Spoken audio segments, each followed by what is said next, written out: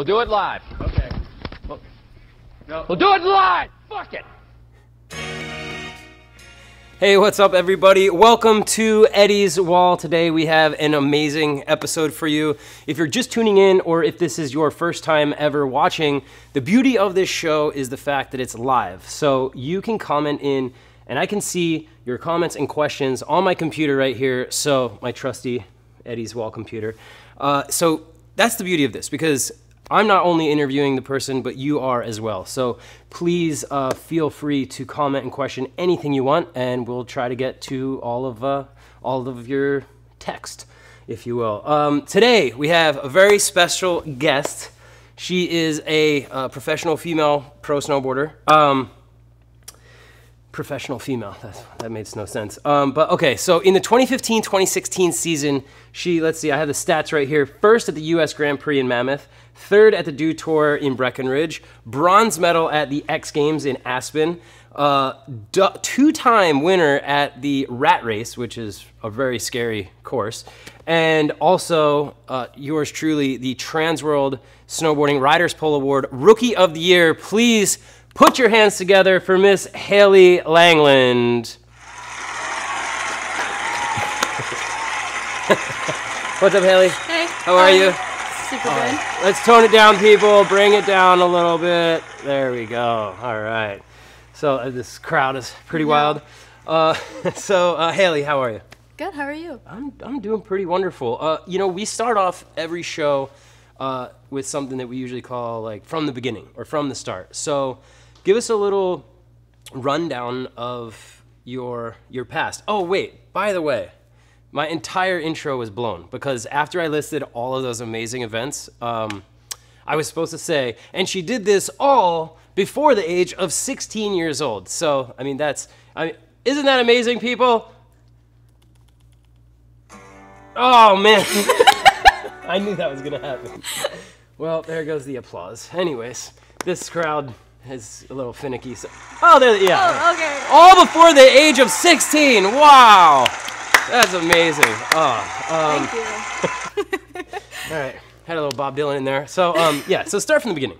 Where did you grow up? How'd you get into snowboarding and things like that? Yeah, I'm from Southern California, and I started riding at Big Bear Mountain. And my dad got me into it. One day we just decided to go up and see how it would go. And he was a snowboarder when he was younger, so I think after a few times of going, it just kind of clicked. And when I was younger, I really liked doing it, and so I kept going up. Rad. And this was, at what age did you start going to Big Bear?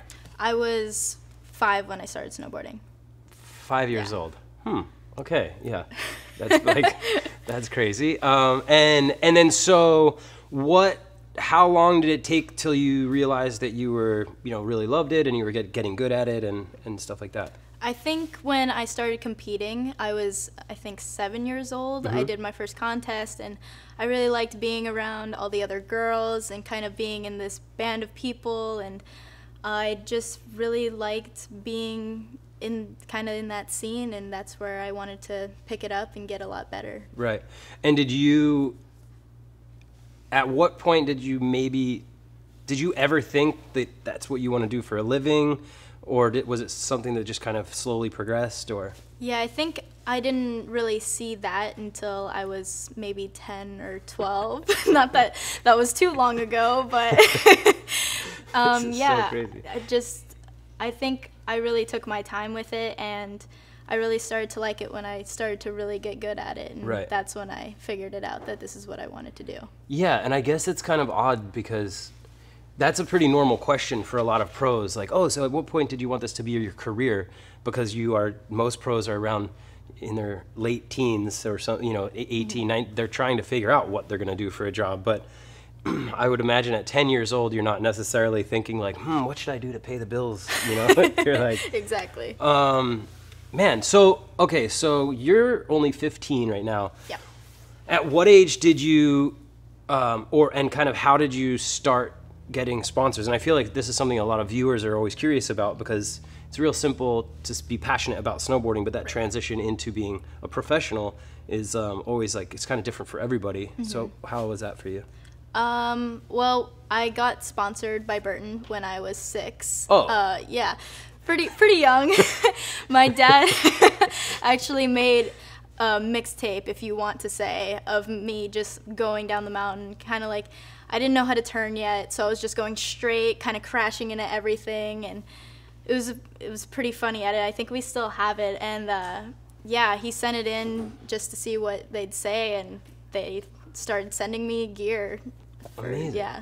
Just really tiny snowboards. Yeah, probably like the little 100s, because they didn't make 80s back then. Back then. Way back then. Yeah. So funny fact, we were talking at lunch, and the year I turned pro was in 2000, and that was the year that Hailey was born. So that made me feel really, really old. Like, I still think I'm like, oh yeah, I'm this young pro guy. No, now I'm like, wow, okay, I am. That's so nuts. Did you compete? You know, we're gonna go back to. So clearly, you were sponsored before you could like technically walk. But at what point did you really start doing some contests and stuff? Were you 10, 11? I did my first Rev Tour when I was 13. Okay. And so that was kind of like the bigger contest. I did do some USA essays when I was younger, but the first like real contest I did was the Mammoth Rev Tour in 2013, 14. Yep. Yeah, and so that was my first one, and I won it. And nice. You're like, oh. Yeah, that's where I really was like, wow, I'm pretty good at snowboarding. I should probably keep doing it. And that's when I really started to get into it. And the next season after that, that's when I went to Mammoth for the Grand Prix. And okay. Yeah. And so 2014, 2015, 5 podiums out of the 7 contests of the Rev Tour. Mm-hmm. So that year you were obviously kind of really moving along. Figuring it out. Yeah. And so then 2015, 2016, last season comes up. And like I said in the intro, first at the US Grand Prix, 3rd at Dew Tour, 3rd at X Games, just coming off a solid rat race win up in Mount Hood. And then, Riders Poll Rookie of the Year. I guess, I mean, which one of those contests for you was, a big, maybe, was one of those stand out to you more or as being your favorite, or was one real nerve-wracking? Or definitely, I think the most nerve-wracking one was probably Dew Tour. Okay. That was at the beginning of the season, and I'd never done a Dew Tour before, and I knew going into it that would kind of lead the path for what I would do later on in the season. Right. And so knowing that, I wanted to do really well, and I think I psyched myself out my first run in finals when I accidentally did almost a double cork to my back on the last jump, and yeah, I think that one was probably the one where I was the most nervous. Because I guess that was the biggest contest you had done up until that point, because before that you had just done the Rev Tours. And then you're in the Dew Tour with right up alongside of the best snowboarders in the world. Yeah, exactly. Yeah. Like, all my heroes growing up, I was like, oh, this is the first contest I'm actually competing against them. This is so crazy. Everyone's watching. There's a ton of people here. And yeah, that was the most nerve-wracking one, I'd say. Okay. And on that subject, what is it like to be 15 years old, or at that time were you maybe even 14? 15. Okay, so, and you're, just a little kid, and then all of a sudden you are competing against your heroes. Yeah. It's almost like a little kid in high school shooting hoops, and then the next thing you know, he's on the Lakers with some. Exactly. Yeah. So how did that feel, or what was that like to be up at the drop-in and just oh my gosh, this is actually happening? Yeah, it was very scary the first day. I didn't really do much, and riding with those girls from past events at Miss Super Park and some previous photo shoots, and just riding around with them, they kind of were pushing me and poking me hey, you can do all these things, and yeah, I think that with them I was really scared that they wouldn't be very friendly, but they were all just kind of corralling me and telling me that I can do it, and so I think that's really cool how everyone works together and we all push each other in contests. It's not I want to beat you. It's Right. we want to obviously do the best we can, but still beat each other. Yeah, But, like yeah.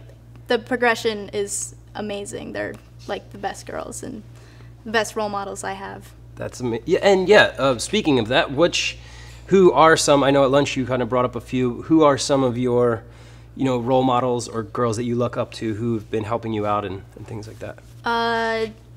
I would say Kimmy Fasani, Spencer O'Brien, Anna Gasser, and Jamie Anderson. Okay. Yeah. Cool. It's a solid list. That's right a pretty there. solid list. That's insane. That's amazing. Okay, so we got a couple questions here. If you're just tuning in, you're watching Eddie's Wall. Hailey Langland. We're here in Carlsbad, California at Transworld Snowboarding Studios, and this is live, so please feel free. I got my computer here. I can read your comments and your questions. 15-year-old prodigy, I guess you could say, and just it's all around badass. So, okay.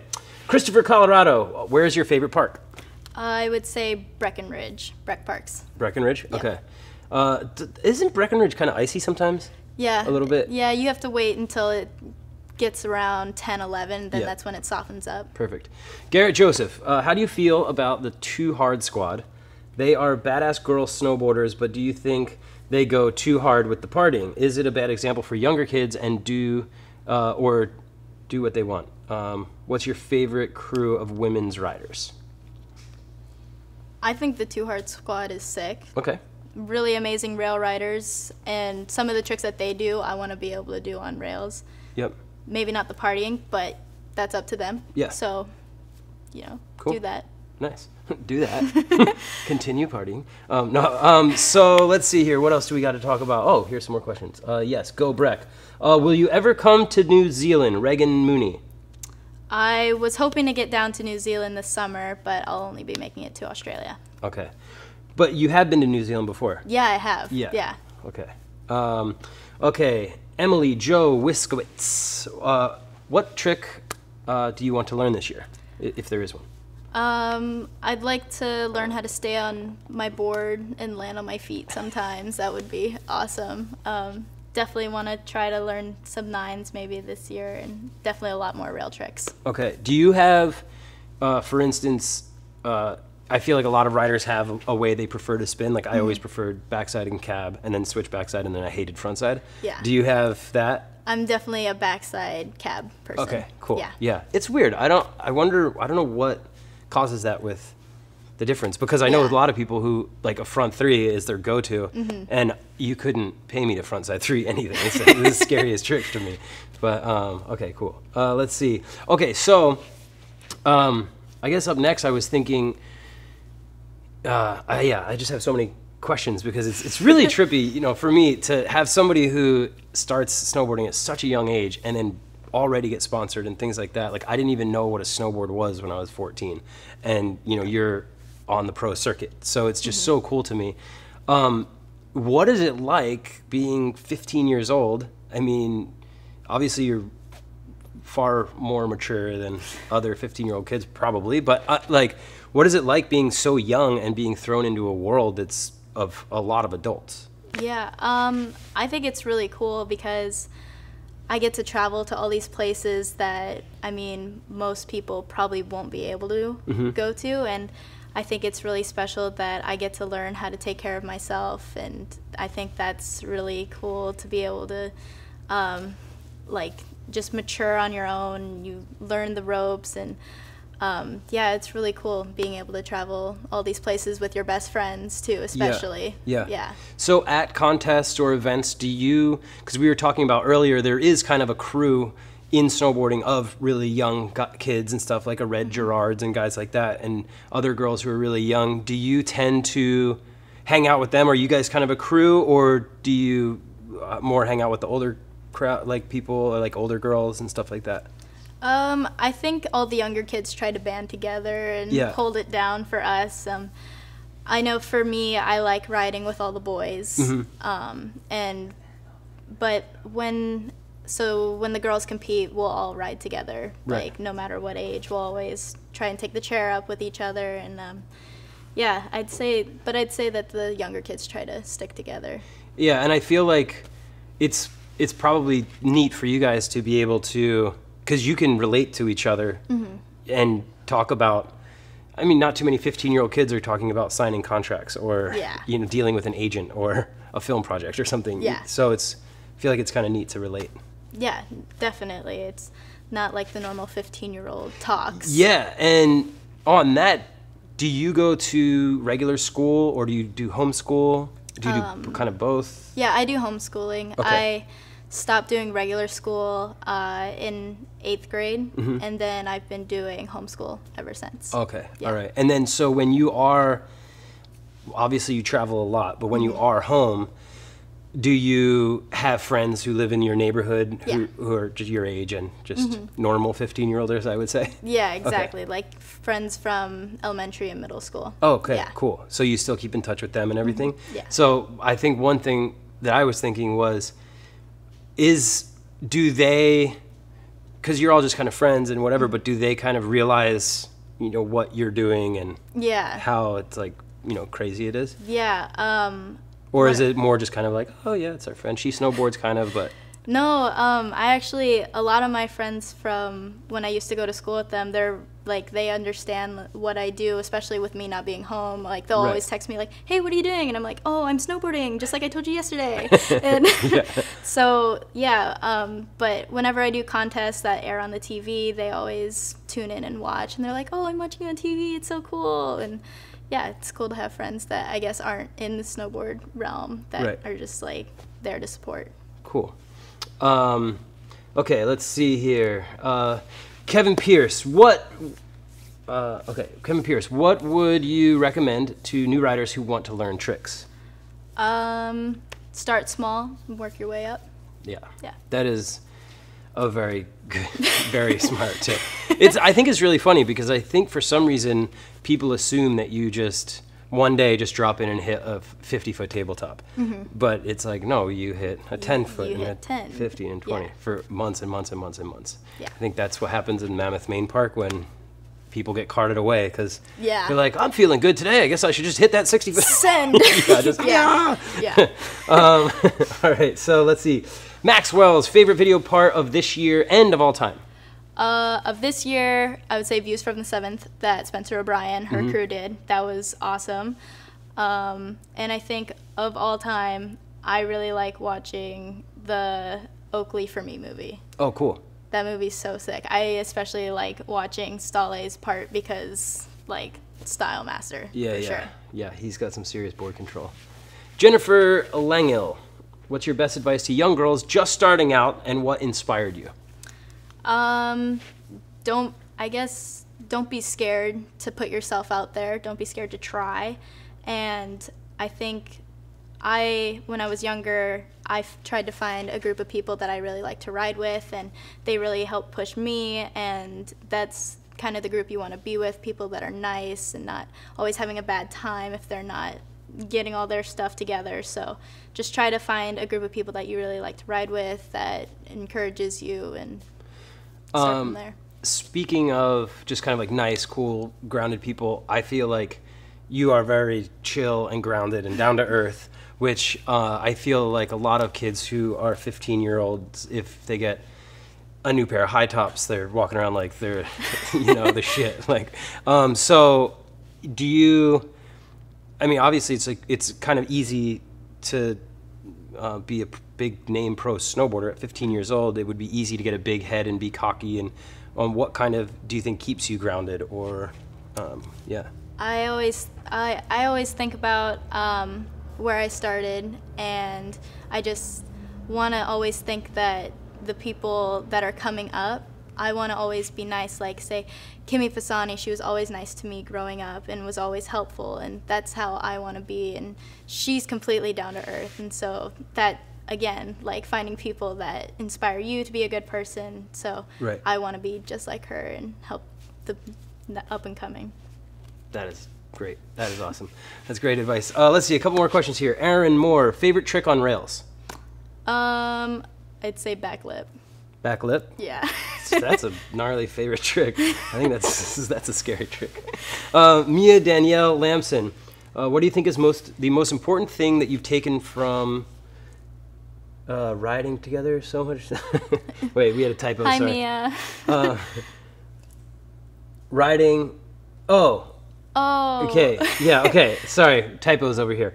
What do you think is the most important thing that you've taken from riding with Red Gerard together so much this past winter? I definitely learned from Red to just, he has such like a free-flowing style, and obviously like that does really well in contest. It looks good, and so I always just try to ride like him and keep it fun and not be too stressed out about snowboarding. Yeah, always awesome. Keep it fun. Cool. Yeah, Red seems like a rad guy. I've only hung out with him a handful of times, but he seems... No, he's awesome. Yeah. Well, before we forget, too, if you're just tuning in, you're watching Eddie's Wall. We're live here, Transworld Snowboarding Studios with Miss Hailey Langland. Amazing, super pro at 15 years old. It's awesome. We are live, so feel free to comment on your questions. We'll answer them for you. I'm not doing the interview. You guys are doing the interview, so just use me as like a... moderator, if you will. Like, I don't know. That works. Yeah, I was trying to think of like something like where I was like possessed, and they're like, I'm speaking their words out. Anyway, so let's talk about the Transworld Riders Poll Awards. Seeing as how we're talking about Transworld, I mean, you were nominated and won Rookie of the Year. Yep. What was that like? What was that night like? I mean, it's kind of like the Oscars of snowboarding. Yeah. It was really cool. Flew down to Denver right after X Games, actually, with Jamie Anderson and our friend Frankie, and we went down there, and it was really cool to see everyone like dressed up, especially all the older snowboarders, all dressed up in suits and looking all like cleaned up, and so that was really cool. And just to be able to hang out, the energy was so cool. Everyone was just like really being together, and it was kind of crazy because the girls I was up against, like Mads Blackley and I'm totally spacing on her name, Maria Thompson. Yep. I watched their rail edits all the time, and so to go up against them, I was like, oh, like I kind of know where this is going. Like they're awesome, and we all just had a good time, and it was amazing. What was it like? Were you kind of caught off guard or surprised when your name got called, or were you just like, all right? Extremely. So that was the thing. I wasn't even planning on going after that, and my manager at Burton, Frankie, was like, no, you have to come. Like, I'll book you a flight. We'll sit in first class. And like, I am such an airhead that when we got there, I was like, wow, we're staying in a super nice hotel. This is so crazy. And then he was like, the girls' Rookie of the Year was the first thing to be called up. And so like the entire time he was nudging me, and I was like, no. Right. And then they called me up, and I was like, oh. Yeah, like, oh, it all makes sense now. And right. It was crazy. That's awesome. That's really cool.